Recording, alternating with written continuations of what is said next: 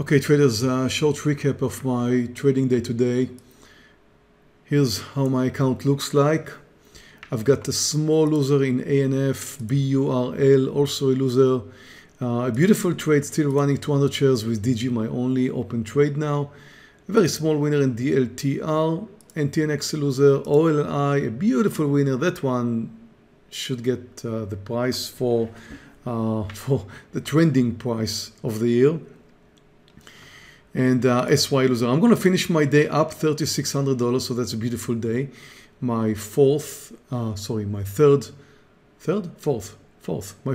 winning day of the week. So I've got all green days for the week. As I mentioned earlier, I'm not going to be trading tomorrow. Off to London for the weekend. So I'm having a great day. Let's go through my trades one at once. So we've got ANF to start with. So here's ANF. If you take a look at ANF, ANF started with a huge gap down. It's down 16% right now. I saw the first failure and shorted it. However, it tricked me. It moved up a bit. At that point, I was sure it's going to move over the highs. I was wrong. Scott kept to it, and he had a beautiful trade. Also, he added under 15, which was even more beautiful. And then he's got a good trade in ANF, but on my side, I have a loser. However, my loser was very small because I reduced my size and moved out of the rest at a very small loss. So that ended up to be quite a small loser, but could have been a winner. I don't know if I played it wrong. Probably did. I should admit that, I guess. BURL was also a loser. BURL, I went long. That was over 204.40. Now, if you will look back, I posted it in the trading room much lower than that, but then missed it as it was moving higher. I really liked the way it looked somewhere around here. Oh my God, that was almost, no, that couldn't be. No. It was lower than that. 203 something, I think, 203.40. Yeah, something like here. So I went long here for a short time. It looked great, moved higher, did not reach my target. I think it did more than a point, but did not reach my target. Did move over the highs, but then came down, and I just moved out of it recently because it's just going sideways.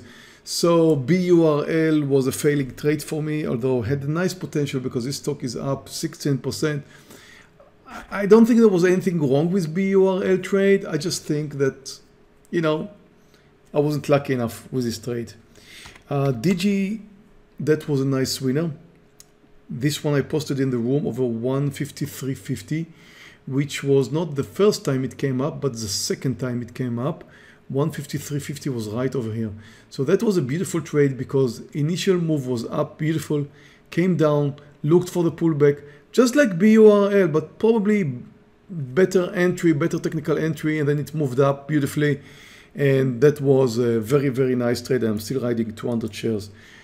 DLTR was a short under 150, which was just recently done somewhere around here. You know what? I can't even remember where. Here. I can't remember. I don't know. Did not reach my target. Was very close to my target, but when I saw it was starting to go around, yeah, it was here. When I noticed it was starting to go around, I took a very small profit, maybe 25 cents or so. I took a very small profit in DLTR and moved out because I just figured out it's not going to do much. It's up and down, and I don't think I should have held to it. When you have a stock that is not going anywhere, that was also the case in NTNX, then you shouldn't be holding to that stock forever. I mean, come to an understanding that you picked a stock that you just didn't do what you expected it to do. Doesn't matter what the reason is.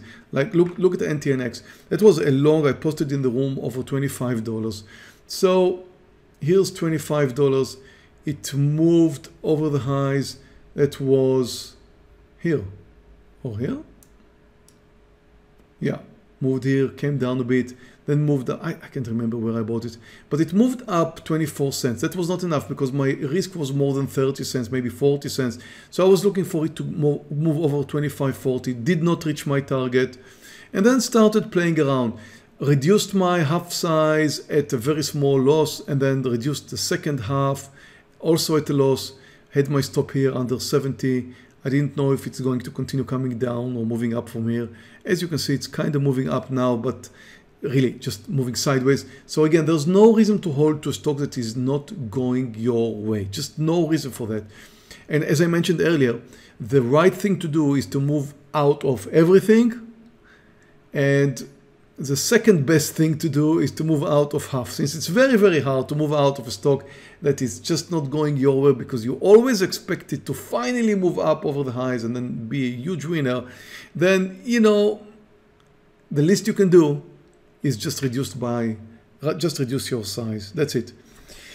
My best winner today is OLLI, which was my kind of bread and butter trades, which I always do. The stock is down 27%. So started with a huge gap down today. Look at it yesterday, look at it today. So started with huge gap down, came down, pulled back up, came down again. At that point where it came down again, I shorted it, and it continued to come down several points. Now it lost its way. It's just going sideways. So again, there was no reason to hold for it. Had my stop for my last 200 shares, actually 100 shares over 56, and then it was out. My last trade, and that one came down with a beautiful, beautiful continuation. My last trade was SY under 1370, and that one also, it did not reach my target. That was somewhere over here, 1370.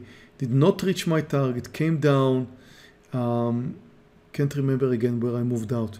You know, the thing is, I had way too many trades today. I don't even remember where my entries were at each and every trade I took today. Way too many trades. But look at my losers. My losers are very, very small compared to my winners, to my main two winners, of course, because I've got a very small winner here. I have more losers than winners, actually. 1, 2, 3, 4, and 1, 2, 3 winners. But my winners are much greater. I play the game correctly, letting them go with me, and, you know, taking out as much as I could for my winners, and moved out for my losers when I noticed they're not going anywhere. That was the case with BURL. That was the case with ANF, although it could have been a winner. That was certainly the case with NTNX, and I can't even remember what happened to SY.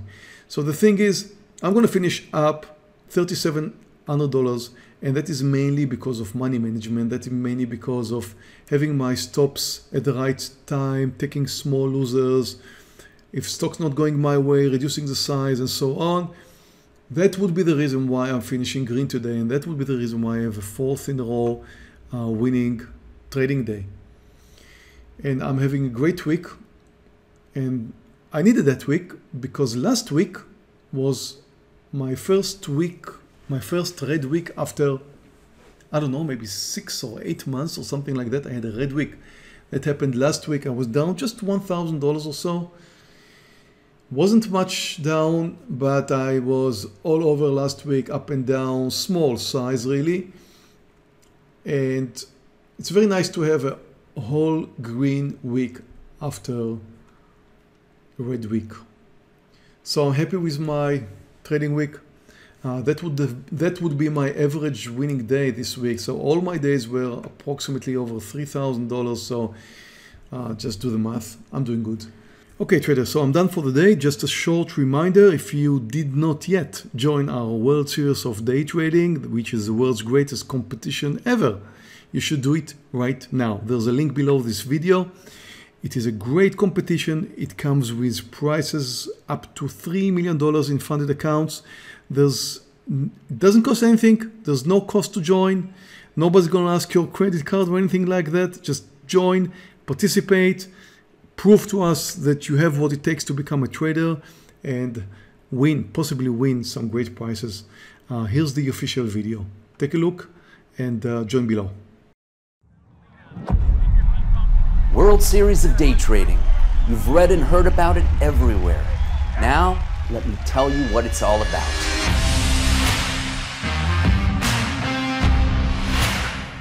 The World Series of Day Trading is the largest, most important, and most dominant trading-related competition in the world. Every few months, the day trading community holds its breath for 6 trading days to see who is the leading talent in the world of trading. Each competitor gets a $240,000 demo account to trade with for the 6 trading days. The goal is to reach the end of the competition with the highest account balance and without getting eliminated.